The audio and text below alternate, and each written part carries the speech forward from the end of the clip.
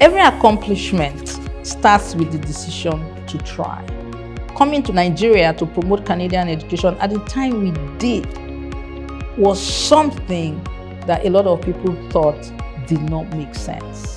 Mrs. Obaro dared to do what most people will not do. When she started Maple, nobody wanted to go to Canada. It was a lot of work in the beginning, working closely with the Canadian Embassy. We had the Canadian Education Fairs and the benefit Canada offers international students. I'm passionate about building a long-lasting relationship with our clients, no matter how old or how new they are. I always tell staff that we are our own competition, so we can't rest on our oars.